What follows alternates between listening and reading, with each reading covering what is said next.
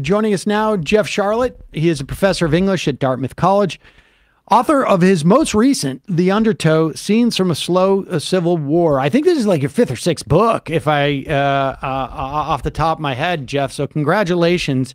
Thanks so much for joining us. Thanks, Sam. Good to be with you again. So, all right, this is a really interesting book, and obviously the subtitle Scenes from a Slow Civil War is sort of the spoiler alert. Maybe let's hope not, but it's interesting because it really did remind me of we should say, like, this is a series of essays that really cover the past 10 years or so, more or less, and sort of the slow degradation of our union on some level. Also intertwined in this is your personal journey, and there was something that reminded me of Sherman's March, that Ross McElwee documentary. I don't know if you ever saw that, but that was a seminal movie for me back in my earlier life. And there is a quality of that, except for this one sort of details. This is like almost like your own Sherman's March on some level. Like there's Sherman's on the march again on some level, but in reverse almost. But let's just start with the idea of defining fascism, because this book is sort of like marks a slight change in your perspective, or a significant change in your perspective as to its presence in this country.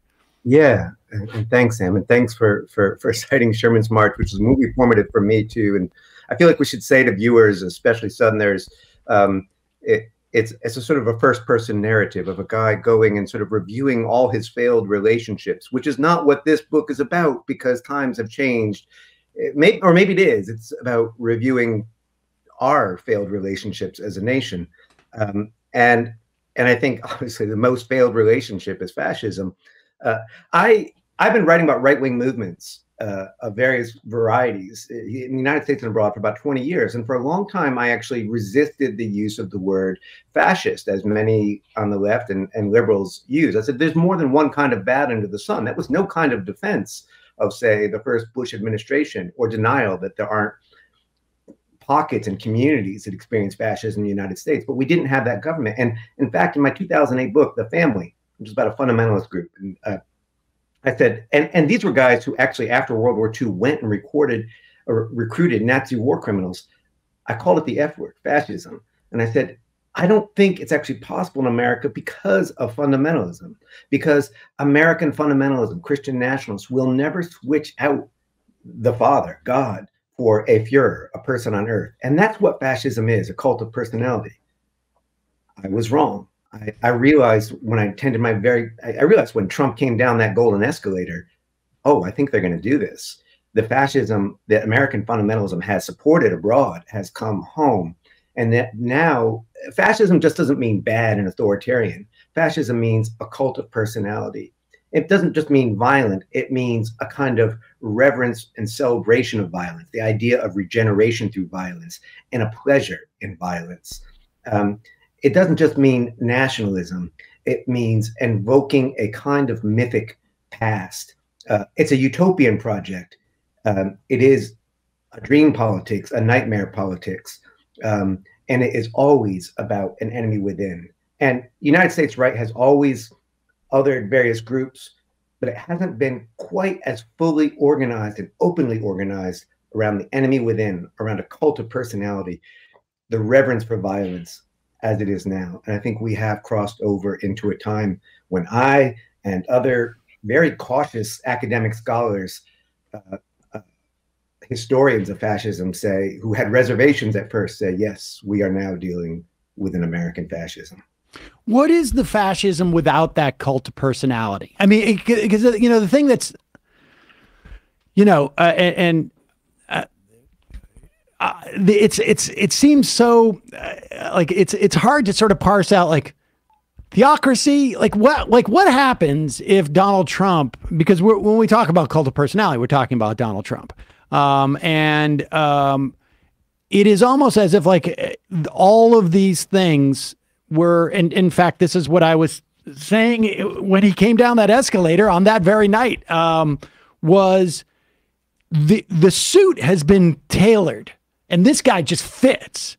So what is left if the guy exits the suit, but the suit's still there, right? I mean, the all the other stuff is not going away. So like, where does that leave us? I mean, because much of it is driven by some type of fundamentalism, although not, it's a self-identified fundamentalism, but it's not like sort of like adhere to the precepts of what we would constitute Christian fundamentalism per se. Oh, well, it does. It does. And I think that's one of the things people say, well, Trump's not very pious. And this is something I understood from spending a long time writing on the Christian right. They've long understood. And this is going back to the Bible, where there's a figure called King Cyrus, to whom Trump and the Christian right is frequently compared. King Cyrus is a Gentile, but he is used by God. God can use any tool. In fact, some Christian right leaders called Trump in 2016 God's chaos candidate. They called him a wrecking ball. But the point was to sort of smash some walls and build some others, right? Smash the wall of separation of church and state, which he did. This is by far and away, more than Reagan, more than any Bush, the most successful. That was the most successful time for Christian right. And none of that goes away. That becomes part of institutions. But I think of, the suit's been tailored, right? I think of a pastor I met in Omaha, Nebraska. I went to a small mega church like... this is Pastor Hank. Hank Kuhneman, something of a rising star in the prophetic Christian right, a guy who regularly appears with Lauren Boebert and General Michael Flynn, has a church with its own kind of militia, as more and more churches do. He believes that churches should be arming up for war, believes civil war is coming. And he says, of course, Trump is coming back, but he makes a distinction. He says, Trump is coming back, maybe the man himself, or maybe the spirit clothed in the flesh of another. It's the spirit of Trumpism. And I think this is something we learn from history and fascist movements. Trumpism is the threat. Trump may be the avatar of it. Maybe Ron DeSantis will be the avatar of it. There are avatars of it. There's avatars right here where I am. I'm in New Hampshire, and a right-wing family suing my children's school, trying to get a list of queer kids. That's the spirit of Trumpism let loose in the land. And I think it's what frustrates me so much about the old school political horse race reporting. This focus on Trump versus DeSantis, that's not the issue. It's focused on, well, maybe Trump's defeated and we're back to normal now. Right. We're in the Trumpocene now. We're in the age of Trump. And that means the struggle is going to be a long one. Can you elaborate on the point about how his movement is still very connected to an evangelical Christian right line of thought?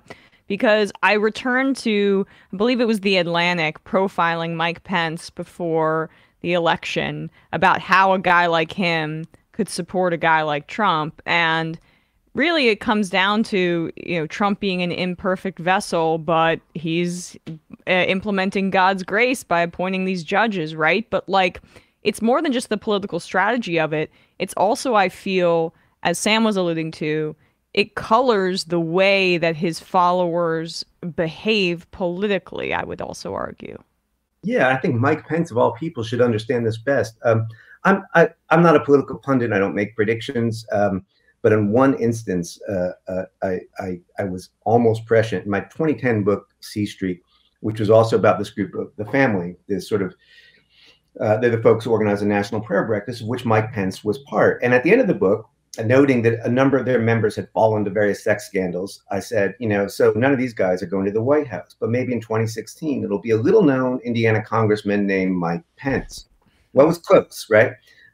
And Pence he should understand why, though he doesn't necessarily win the big prize. Pence, for instance, was instrumental through that organization in arranging arms for the Sri Lankan government to commit really almost genocidal crimes against its own citizens. This is not a Christian government, but he believed that they were a means to an end.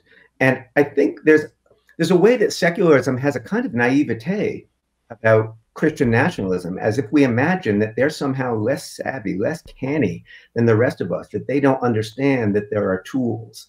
Not only do they understand there are tools, the Bible is all about that, about God using imperfect men. This group, for instance, teaches King David, and I've heard Trump compared to King David too. King David, we know, he kills Goliath with the sling, but he goes on to become kind of an awful man who rapes his lead general's wife and arranges for his general to be killed. Christians know that, and that's what they understand. That this is the equivalent of Trump saying, "I could stand on Fifth Avenue and shoot somebody," or this idea that somehow we're going to take Ron DeSantis down by proving that he was present for force feeding in Guantanamo.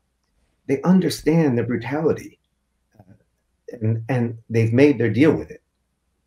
What makes what's happening, and then I want to get into some of the specific things.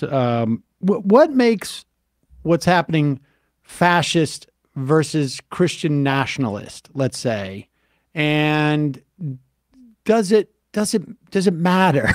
I wonder, does it matter in terms of, or does it matter? And if so, how does it matter in terms of the way we respond and in terms of the way we assess? I believe it does. Christian nationalist is the term we're using now. We've used the Christian right. We could use American fundamentalism. These terms mutate and change. And there's a case to be made for them and against them. What happens in a fascist moment is the same as I believe happens in any social movement. And I think, again, many on the left believe social movement. That's our term, right? No, you can have a good social movement or a bad one. The current fascist moment is a social movement. And what's interesting to me, reporting on the right so long, is to see so many factions of the right, long in conflict with each other, converging. Christian nationalism is one of them. A right-wing libertarianism is one of them. Right-wing Catholicism, which is certainly not evangelicalism, is one of them. This kind of proud boy culture, which pulls on Christian nationalism, but is obviously something else. It's sort of like proud misogyny. That's one of them. The same old corporate right, big business, Elon Musk, all these things converging. That's when you get a big, strong current. That's when you get this undertow. And I think it's also critical to make that distinction, because the frightening moment we're in now is not one of American exceptionalism. We have the Trump of America. Brazil just got rid of its Trump of Brazil, but he may not be gone for long. Erdogan in Turkey is called the Trump of Turkey. There is a Buddhist monk, a genocidal Buddhist monk in Myanmar who calls himself the Trump of Myanmar. There's Putin. There's Xi. We live in a moment. Orban, a global fascist ascendancy. Netanyahu. Yeah. And it's certainly not all Christian, right? And so what is drawing these forces together? That, I think, we look at this larger umbrella word fascism, and we understand that the fascism of today is not the fascism of 1935. It's descended from it.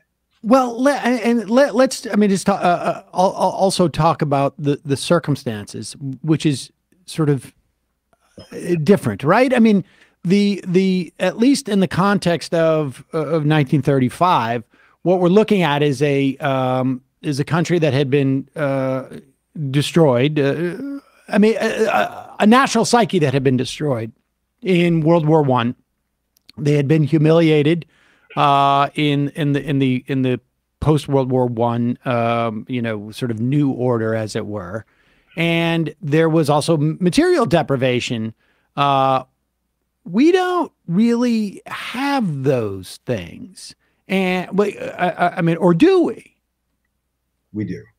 We do. I believe we do. I think it's also worth remembering that we pay most attention to Germany, not as much to Italy, where fascism begins, or, well, fascism takes power. Fascism begins in 19th century France, which is also a different mode.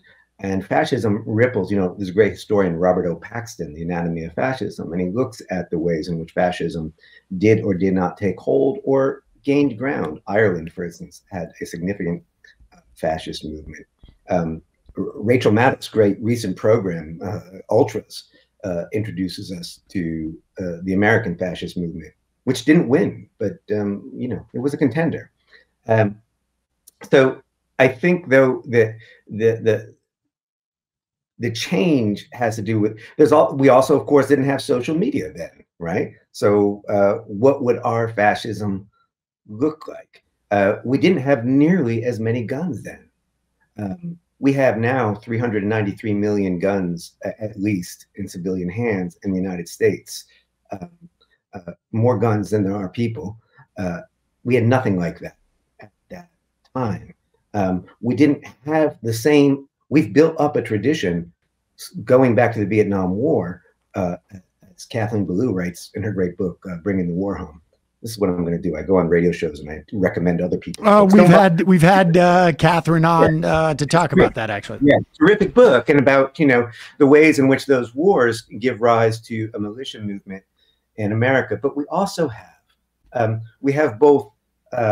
We have the immediate moment. We speak of the crisis of democracy. We speak of the crisis of climate.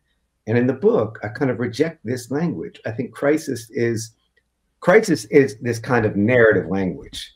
It's movie language. It's why I write a lot about movies in the book. It's going to come to a head, the final battle, as Trump said this weekend in Waco. Rather, it's our condition. We live, for instance, in a state of climate grief. And you could say, well, these guys who are joining fascism, they don't believe in that. Tell me about the man, and I see this all over the country as I drive around, who rigs up his truck so that it doesn't just put out the normal amount of exhaust. It puts these special big pipes. It's rolling coal, extra exhaust.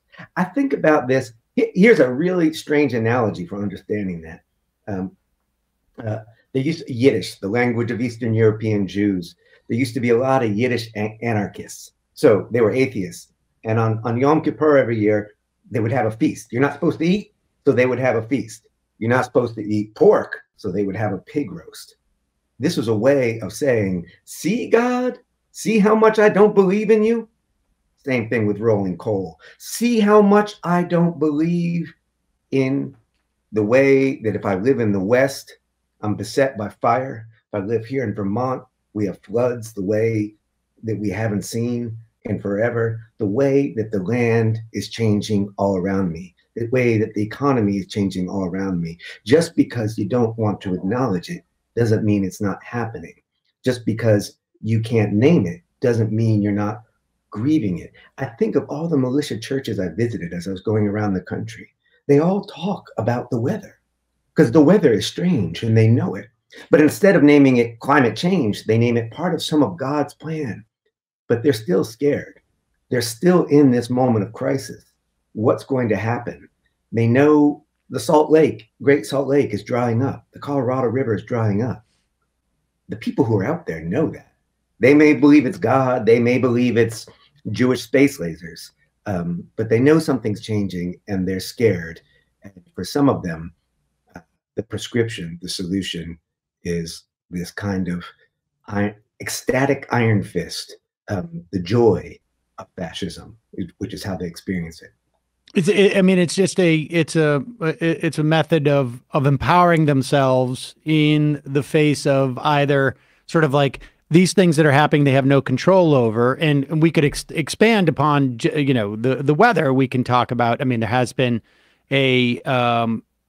for the first time in a century, really, a decrease in the life expectancy of a lot of these people, in particular, white men of a certain age. This would have gotten as much speed. I mean, I think one of the important things about the book is I talk about Trump, but most of the book takes place after Trump. The acceleration happens after Trump, after Trump's term, and after COVID. And again, people who don't believe in COVID, there's a million plus dead in America, many, many, many more sick and lost, and many in those difficult places. It's grief without mourning, right? If you don't mourn, that grief curdles, and it can curdle into anger or hate. Yeah, I've been shocked, really, frankly, after the 22 election. Even I thought, like, okay, the Republican sort of boogie person of trans people is going to go away because they got defeated electorally on those terms.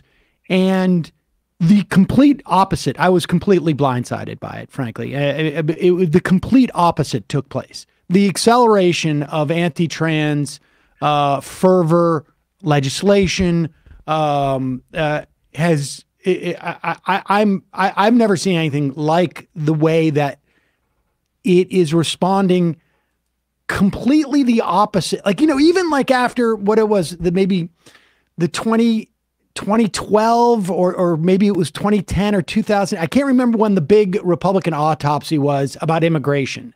At least there was like 3 or 4 or 5 months where, even the worst of them, even like Hannity was like, we've got to really contemplate this and maybe have a reckoning. And then it sort of drifted away over time. But this was like weeks after the election. It was almost like a switch went off, and this sort of like turbo version of anti-trans legislation spread across the country, like head spinning. And there does feel like there's some type of accelerant that is in the wake of Trump. We're now approaching something like 20 states that are to some degree or not criminalizing trans healthcare, which is to say criminalizing trans people. We have listeners probably know the recent CPAC conference, a big applause line for eradication. He made this eradication of transgenderism. He says, I'm not talking about killing the people. Right. Meanwhile, we have all over the country, including around here, groups demanding lists of kids who attend gay straight alliances in their school. Lists. When other times in history, and I say it'll never happen here, who could have imagined we'd get to this point? To those who say, oh, civil war, that rhetoric is too much. I have 2 answers. One, I've been driving around the country for the last, I would have said that before that too, but I've been driving around the country the last 2 years. It's not even a question anymore. I say civil war to folks. And the answer is always yes. It's just when and whether they're looking forward to it. But I would argue there's already casualties. The second to last chapter, the penultimate chapter of the book, I drive around Wisconsin after the fall of Roe. Wisconsin became the only blue state it reverted to 1849 law, the only blue state to completely outlaw abortion. And I was in Wisconsin with my own child. I write about this with their permission. My 13-year-old, who is a queer, non-binary kid who is suffering, like so many kids are now, mental health struggles. And how do I tell my kid not to be paranoid, how not to be afraid, when half the country is passing laws against them, when schools, their school is holding strong, but schools around us in New Hampshire are taking down every rainbow, whether or not it has to do with pride, for fear, when there's a hotline in which you can report teachers. And when they read the news, my kid follows the news, they hear about women bleeding out because they don't have access to reproductive rights. These are casualties. These are casualties of the slow civil war. I think the attack on trans is going to escalate. I will say I don't think it stops there. And I think, if we look at Trump, just the Trump era alone, right? 2016, he comes in with a Muslim ban and he moves to undocumented folks. And then he adds trans folks. He never drops any, he adds. All along, there's the media, there's us, because we're the perfect enemy within, because we look like anybody else. Your own child could be a journalist. You never know. Right. And of course, the rising tide of anti-Semitism, about which I don't think enough is spoken, and all the rising tide of anti-Asian hate, they're adding. And I think there's still some liberal folks who make this mistake. It's the oldest mistake, right? They say, oh, it's just terrible what's happening to those people, right? It's terrible what they're doing to trans people. There's some good-hearted people who says, well, it's not my place because I'm not on the front lines.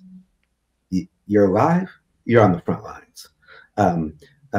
Fascism, that's what fascism is. It's a cult of innocence that thrives on death. It's coming for everybody. It comes for fascists themselves. No one will be protected. I think about around here, we're close to the Canadian border, so the Border Patrol started putting up checks on the highway, maybe further away than they were legally allowed to. And I looked at all the white folks, the white American citizens, indignant Right-wingers, indignant, outraged that they were being forced to wait on the highway. Well, of course they were. Did they think this authoritarianism was going to somehow set them free? It won't. It comes for everyone. And with trans folks and trans kids, I think that's another old labor song, Which Side Are You On? Florence Reese from Striking Miners in Kentucky. That's a which side are you on moment. And the folks who say it's complicated, do you stand with the men who have AR-15s outside of schools, hospitals, libraries, or do you stand with the defenders? There's an analogy too with just Trump personally in terms of like, you know, those around him. He'll eventually eat all of them and bring in new people. I mean, that's basically what's happening. So give us a sense of what, like, you're not using civil war as a metaphor, and so give us a sense of like how you think this manifests itself, if or a sense of how the people you spoke to, and we should say, like, you know, and then I want to get to Ashley Babbitt too, which the sort of where the title of the book comes from, but as you're talking to all these people, and it's almost an ethnography on some level. As you're talking to all these people, what do you glean from them as to what a civil war could look like? I think what they think a civil war looks like is imaginary, right? Just there's a new excerpt up from the book up on Vanity Fair today. The guns are what matters, right? And there I was in Rifle, Colorado, the aptly named Rifle, Colorado, at Lauren Boebert's Shooter's Grill, which is like Hooters, but with guns, waitresses in cutoffs and carrying giant sidearms. And I ended up having a lunch. I mean, it's all sort of kitsch. Fascism is kitsch, and I think that also confuses people. They think it's silly and funny, and therefore it doesn't matter. So I had a guac 9 hamburger. Get it? Guacamole. Or as they call it there, guacamole. I had a guac 9 hamburger with a militiaman. And on the one hand, here's the good news, right? This guy is well armed. And he kept saying, we're going to rise up. We're going to rise up when they come for our guns. Well, first of all, the Biden administration, I don't think any American government is going to come and take all the guns. That's not going to happen. So great. Meanwhile, this guy believes that Democrats are actually eating children.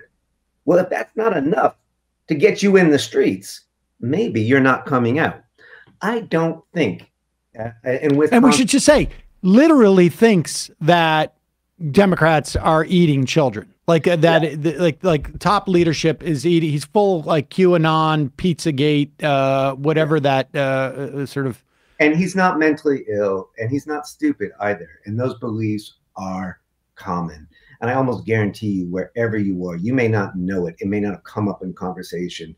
You know people. You may even have friends who hold these beliefs. In Wisconsin, Marinette, Wisconsin, I spent some time in the home of a leader of a militia, fairly large militia, an arsenal of guns. And he says, and that's only, you know, only the legal stuff. And he was a J6er. He was streaming footage on his TV of his own footage he'd taken at J6.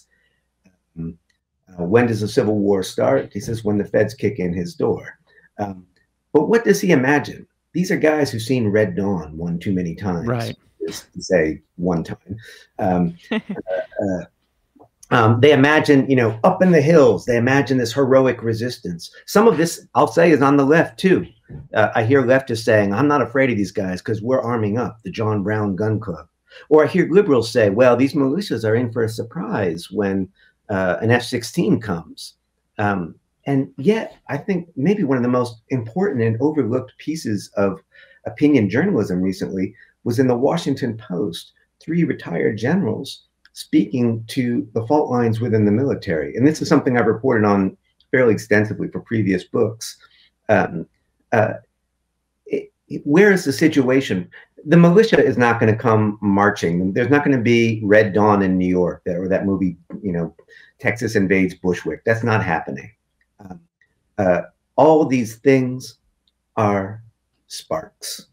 That's why it's a slow civil war, as the real Civil War, by the way, was a slow civil war for a long time before it became a hot one. It may never blow up. Nothing is inevitable. Inevitability is the politics of fascism, or it may become something like Northern Ireland, or we may get a spark where a base commander doesn't know who's really president. Do I believe Trump is president, or do I believe Biden is president? Whose orders do I commit? Do I follow? There's enough base commanders, and I've met them and interviewed them, senior officers who are full QAnon kind of folks, for that to become a very volatile situation. The chain of command in America is actually quite strong. That's good news. But what if you don't know where the command is? Then we're looking at something far more terrifying. I don't think it'll happen. I don't think it'll happen. But not because the center will hold. The center hasn't held. I think because we're going to slowly organize our way into something better. But we're going to have to go through a lot of bad stuff first. Do you think it's generational? I mean, when you went around, you know, and at one point you early in the book, you talk about Occupy, and your critique is one that I think, you know, people have heard contemporaneously, that it wasn't necessarily organized for a specific ask. Oh, that's not. No, I thought that was the genius of it. Oh, I'm sorry. Okay. I note that. So Occupy. I mean, I put Occupy at the beginning. The book begins and ends with some hope. Right. Yes. That I was going to say. I was like, I couldn't, you know, I couldn't stand it. It did sort of feel like you didn't want to do it. Like, yeah. But also because I think it begins actually with Occupy and with Harry Belafonte. And like, I know this is going to cost me book sales. People are like, oh, look, I got this book and it's all about this horrible time. I'm like, wait a minute, Harry Belafonte, the banana boat guy. And the reason I put him there, I couldn't stand to start with some of the ugliness, but also because I want people to remember this is a long struggle. Occupy seems like 1,000 years ago now, you know, when it seemed like we might be on the verge of a real left shift. And remember, Occupy, as you were about to say, they famously didn't have demands, and that drove a lot of people just crazy. I thought it was brilliant, and I thought it was imagination. And right now we live in a moment where the right has, I hate to say this, more political imagination than we do. Imagination is another word like social movement. Traveling around the country, it's almost like fascist Americana folk art. I have a friend who's a Smithsonian curator. He says, we've got to collect this stuff. They are painting silos, billboards, 100 different flags, 200 different flags. Occupy. And artists like Harry Belafonte, who's a radical artist, the Banana Boat song, he understood that as a subversive song. The civil rights movement, he bankrolled it. It wouldn't be there almost without him. And he knows that they failed, and Occupy failed. They were defeated. That's not meant to depress us. That's meant to remind us that the struggle is long, that it's not a crisis. It's not the final battle. We will lose. And we keep going. And we need to do so with imagination and with a diagnosis that I do think is rooted in history. Harry Belafonte suggests that the way we can understand American history and race in American history is through the Minstrel Act, white men corking up, blackface.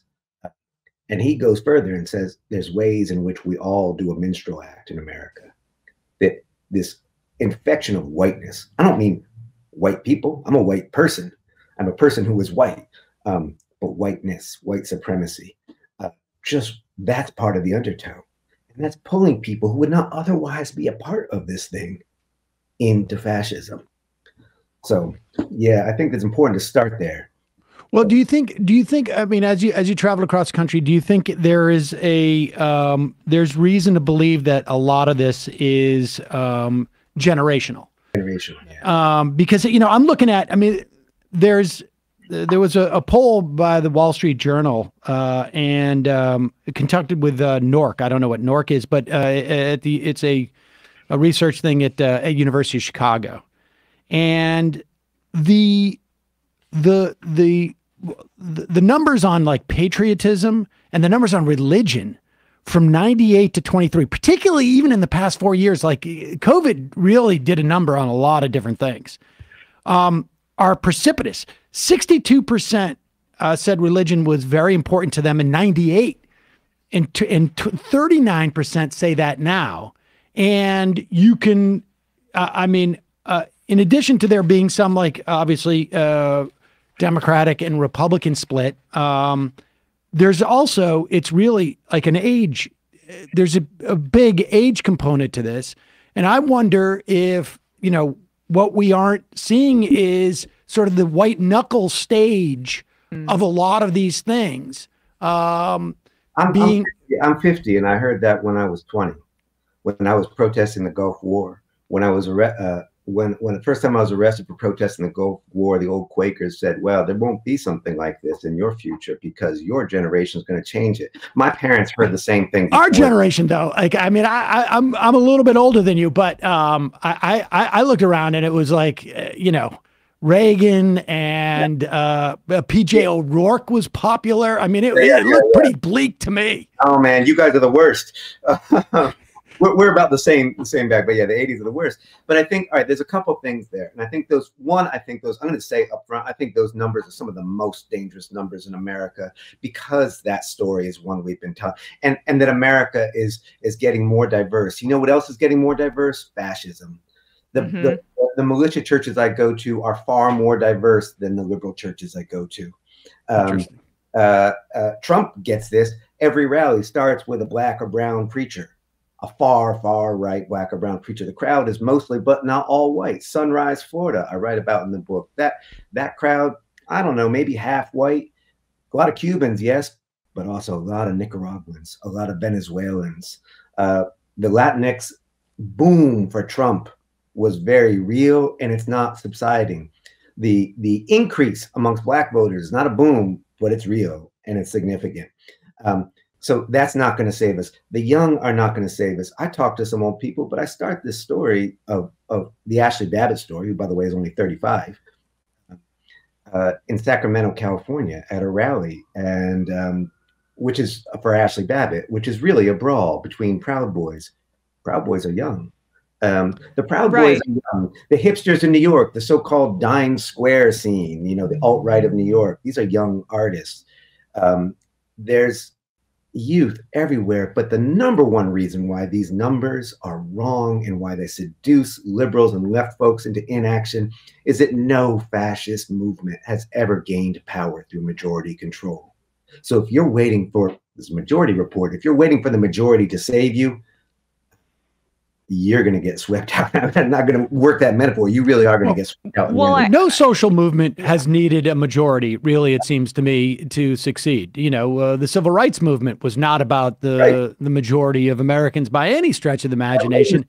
And when Harry Belafonte, 1960s, he married a white woman, and because he was such a star, people don't realize that he was bigger than Elvis. He was such a star. Everyone was entitled to have an opinion on that. 96% of white Americans, many of them presumably who supported the civil rights movement, because not 96% of white Americans were opposed to it. 96% of white Americans thought that it was wrong for him to marry a white woman, right? And yet we did break down those laws, those so-called miscegenation laws. We didn't do it with a majority. And fascism isn't trying to do it with the majority either. That's why the 3%ers are called the 3%ers. They believe that they can take back the country, as they put it, with a very militant, very armed 3%.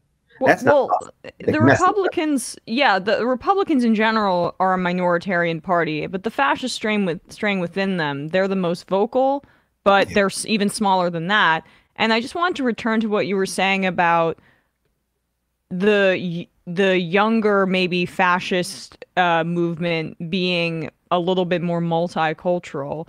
The through line, though, still seems to be that, if Proud Boys are beating people up and they're on the younger side, it's also still a very misogynistic movement and male tilted. So that's what is, I think, a through line. And it also connects with the new right, online, irony laden, completely filled with just many degrees of separation from humanity, irony. I said irony already, but you know what I mean. Like that's kind of the new flavor that it's taking on. Yeah, I think this is also sort of where I'm using that metaphor of the undertow, which I encountered on Christian radio as I was driving up into the Colorado mountains. But it's a little bit like I take someone like Ashley Babbitt, 35-year-old white woman, had been a Democrat her whole life, came from a not particularly political family, but she liked to be informed. She really kind of stood up for people. She was like one of those folks who stands up, voted for Obama twice. And then there's this moment in her life when it's just as if she's pushing against the current of white supremacy, of misogyny. What if you just let yourself go? What if you just let go and let yourself flow into this hate? And then because we do have social media, why there's Andrew Tate and Joe Rogan and Alex Jones waiting to catch you and carry you, right? There's a chapter in the book on the ugliest right-wing movement I've ever encountered. They're not the most powerful, except in as much as they shape so much of it. The MRAs, the men's rights activists, and every other right-wing movement I've ever written about, I go because they're more interesting than the liberal caricature. They may be nastier, but they're more interesting. This is the only one that's dumber than his caricature, and his caricature is dumb.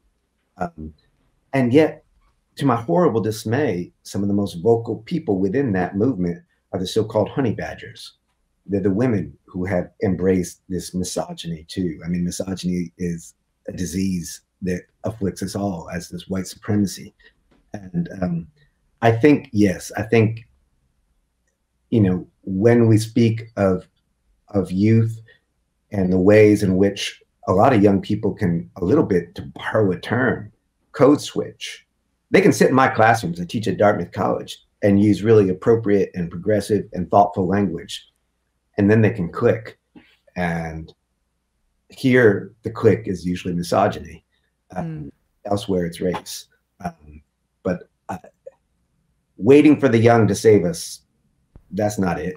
They've got to organize. Talk a little bit more about that click, because as you described the undertow, like I have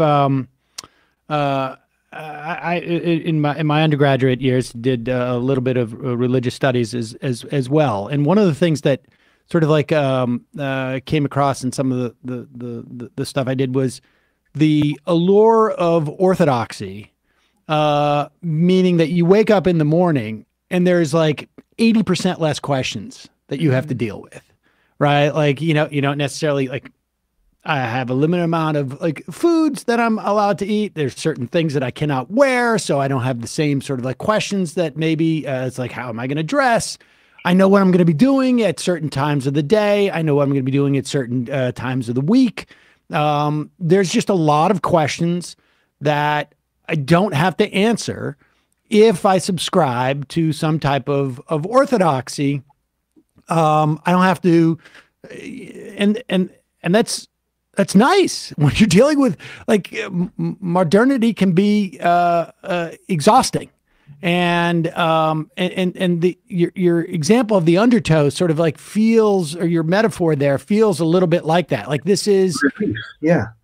And so what about that click? Is it just sort of like there's too many like questions and you know, the idea of people being non-binary, or the idea of trans, or the sort of meaning that there are no hard and fast rules. You can't rely on it. I think like Jordan Peterson once said, like, you know, part of the problem is that like, if you come up, I can't tell what pronouns I should use. And I can't, he literally has said, like, I can't start from my stereotype of what your gender is. So I don't know how to address you from the get-go. Yeah. And which is, you know, from my perspective, a little bit demented and twisted. Antisocial? Yeah. Well, not so much antisocial. It's anti whatever those genders are that he fits into boxes. But we live in an era, in a society where a lot of the boxes and a lot of the hard, fast rules are, you know, sort of like sunk down, and you have to do a little bit more work associated with it. It's not necessarily a lot, but it's a little bit more. And that can be exhausting for people. Is that the click you're talking about? I think it is. And it's why, for instance, earlier you said, that number of, the market decline and the number for whom people say religion is very important. In some ways, that's the undertow as well. It's, if you're engaged, maybe you go to a big Baptist church, maybe you go to a Pentecostal church, maybe you go to a mosque. There is still work and community engagement with others, people who are often different ages and so on. And those are not always conservative forces, right? The undertow of Christian nationalism, for instance, is the answers. Most of the people I talk to, none of the Proud Boys are churchgoers. They don't go to church. Some of these very vulgar guys, James Schmidt in what was the town? Ashburn, Michigan, I encountered really, this is a podcast and I can't repeat some of his misogynist language. And yet his big issue is we need prayer in schools. He doesn't pray, he doesn't go to church, but we need that to happen, right? Because it's a sort of simple answer. And the answer, and I think this was true for Ashley Babbitt too, who had not been a particularly religious person, but became a Christian nationalist. The answer is authority. The idea of God as authority. And then that allows you to make that switch to a person, a cult of personality. Whoever is the strong man, the one who embodies authority. Well, now it's easy. What do? I believe what they tell me what to do. It's why I think, people talk about Trump or DeSantis or any others flip-flopping, missing the point. The point is strength. There's not too many issues that Trump couldn't go about 180 degree on that his people wouldn't follow him. I don't think he could come out as anti-gun, but he could do a lot. DeSantis, maybe not yet. Maybe he'll get there. I think that undertow, that pulling you in, and like you say, this is a time of great change, but tell me when it wasn't. When I look at my classroom at Dartmouth College,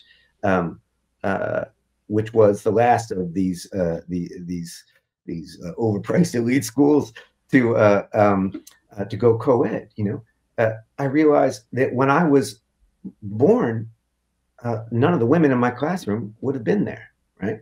And you can go back one more generation, and if there's a kid with a parent of color and a white parent, their parents wouldn't have been allowed to marry. And if you go back a little bit further, maybe their grandparent, right? A woman wouldn't be allowed to vote. This has always been a time of great change. I'm not convinced of that.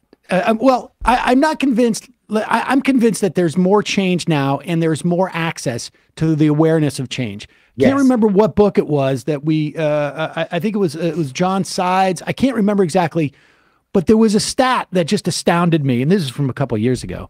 Up until 2008, until after the Obama election, 50% of white people, non-college educated white people, still thought the Republican Party was to the left of the Democrats on race.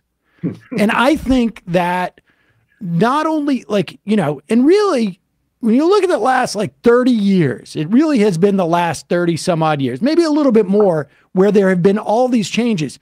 But the awareness level of these changes and the implications as to that is presumed as to on whose life it was, it's directly impacting you, right? I mean, that I think is I think the technology, the social media, really, where you hear this stuff and you can be targeted with this stuff. I think that is. It has raised a level of awareness that people have about stuff that, and being told of also that it's bad. It's amazing to me what Trump has been able to do to the Republican ideology. They can barely muster any type of deficit hawkery anymore. They can't really talk about the debt. Medicare and Social Security got the whole party to publicly basically say, no, we don't want to cut this. And I think he could reverse himself in 6 weeks, and it would probably take a month and a half for everybody to follow him on that. there's a chapter, yeah, social media. I think there's a chapter in the book called TikTok, which is a QAnon slogan, about a woman whom I call Evelyn in Austin, Texas, and part of the slow civil war, I think, is maybe listeners have heard every now and then we hear about usually a man going crazy with QAnon fever and killing his family. There's actually more of these than we realize. And then beyond that, there's kidnappings and there's assaults like Evelyn's that didn't make national news, barely made local news. Local news didn't even mention the QAnon affiliation. You had to dig deep into what really happened. Young woman in Austin, Texas, kind of a hipster lefty from a conservative family in Waco, Texas, in fact, during the pandemic, locked down, got bored, started doing her own research. And I'm sympathetic to that. There is a democratization of knowledge. I work at a college. I have access to a library. Now, Evelyn can start digging in, and she looks at numbers. She may not have the means to interpret them. She sees that number, 800,000 children disappeared every year. This number is correct. That's a fact. 99% of them are found within hours. You know, it's a custody dispute, or even less than a custody dispute, a babysitter who is late at home. The actual number of abductions is in the hundreds, but you got to go digging, and someone doesn't know that. So Evelyn, she sees that 800,000 number, and she goes down the rabbit hole. Preacher in Yuba City, California, I just loved, he was talking about one of the speakers. He's talking about how this guy is so powerful. He goes down rabbit holes, deep rabbit holes. And he's trying to think of like how to say it. And he just says it again, deep rabbit holes. That's Evelyn until she comes. And she's still emailing all the time and texting with her friends who are lefties about QAnon. And they think they're all having a big joke. And they don't realize that Evelyn's crossed over. And she's no longer joking. The joke is feeding her. She becomes convinced that she has to take action. She gets in her little red beat up Fiero and she goes looking for child snatchers and ramming into cars that she concludes have abducted children in them. Nobody gets really hurt. Evelyn's life is ruined. A couple people are really terrorized and traumatized. As I say, it makes no news. This is a person who, you're right, before social media, I don't know that she ever would have gotten to that place. Even if she was subject to paranoia, I don't know that it ever would have been swept up. It's a little bit like Kanye, right? And his anti-Semitism and this debate about whether or not the anti-Semitism pre-existed that. I don't care. It's in the air now, right? It's there available for you. Or like any of the number so-called lone wolf shooters, there's manifestos, professional hazard I read, each one building on the other. So that like the Buffalo shooter can download the Christchurch shooters manifesto and repeat it and build on it and then frame his like, here, I'm going to get caught, but I'm going to post this online and they're not going to be able to stop it. Here's how to do it. And here's how you can build on it. I do think that is different now. And I think you're right. And I think that's why, it's why the penultimate chapter is called the Great Acceleration, which is this right-wing term now. It began as a left-wing term and now is a right-wing term. We are in a period of acceleration. You mentioned that you start the book with Belafonte and you bookend it with Lee Hayes from the Weavers, who was they were a sort of a folk group, I guess, and they were blacklisted at one point. But aside from like that sense of there's a like a Sisyphusian quality of like you got to keep at it, and what did you come across like any situations where people had sort of like stepped out of that world, and what's your sense of like what needs to happen for that to happen more often? I mean, I think so wherever I've written about, so people say, why are you picking on Nevada? Why are you picking on Nebraska? Why are you picking on Wisconsin? Well, I could write about Vermont. And in fact, in a footnote in the book, there's my neighbor, Nazi Ralph. That's not a figure of speech. Nazi Ralph has got swastikas tattooed on his hands. However, he did have a big swastika on his side that for the sake of his mother, he had changed. He's still a Nazi, but he has changed his views a little bit. He'll talk to me, but he's still a Nazi. He says, I'll talk to you. You're half white. I'm half Jewish. So he gives me 50% human in his book. I'm not interested in going to Nazi Ralph and saying, how can I deprogram you? Any more than Nazi Ralph is going to be able to convince me of his racist views. The folks who are attacking my kid's school district, they're not ignorant folks. They're very affluent Dartmouth graduates. And they can't come to me and say, let us explain why allowing your child to be who they are in their school is wrong. They're not going to convince me. They're not going to convert me. And I'm not going to convert them. I'm not an evangelist. And I think this is another one of the myths of liberalism, that we can appeal to a politics of irrationalism with rationalism, a politics that deliberately celebrates and explicitly and openly celebrates myth, the power of myth, by saying, well, actually, tell me how many times on Twitter someone actuallying you has really worked. It doesn't work. I don't think that's the answer. I think the answer is stepping up, building beautiful things that we want to be a part of, beautiful things that speak to everyday people, right? And I'm an all hands on deck guy. I don't, I'm not going to tell Antifa to stand down, and I'm not going to tell someone who says, hey, I'm going to get involved in the race for the Supreme Court in Wisconsin, vitally important right now. I'm going to get involved in electoral stuff, to stand down. Arts, that's why I begin and end with song, right? That's important too. Young people, there are some hopeful young people in this book. Little town of Black River Falls, Wisconsin, after Roe, drive in. They're on the bridge over the Black River. This group of young women, queer kids, and holding signs. And my favorite is a cheerleader, Peyton, a cheerleader with the Black River Falls Tigers. This is a small town. These are not hipsters. And she's holding a sign that says, I can say this on this show, right? She's holding a sign that says, fuck off. And the fuck off is to you. It's to me. It's to us folks who failed, who let Roe fall, right? The older generation who didn't organize enough, who didn't take the threat seriously enough, who didn't fight hard enough, who are handing to her a world in which her possibilities are profoundly circumscribed, right? When I said to these kids, everywhere I've been talking, people were talking about Civil War. I thought they'd be surprised. They were lovely square kids, student body presidents and so on. And they're like, yeah, we're ready. Now, what they meant was they were all armed, Wisconsin rural kids. They all knew how to shoot, except for their leader, who was an archer. She was their Katniss, like in Hunger Games. And no, it's not Red Dawn for them any more than it is for the militia guys. But I like that their heart is there, and I like that they know that the struggle is there, and that this is not, democracy is not something you have, it's something you have to go do. It's not something you preserve and put in a jar. It's something you have to make, that they would be the first to say we haven't fully made yet, right? That, I think, you want to talk about younger generation, those are the folks I look at and see some hope in.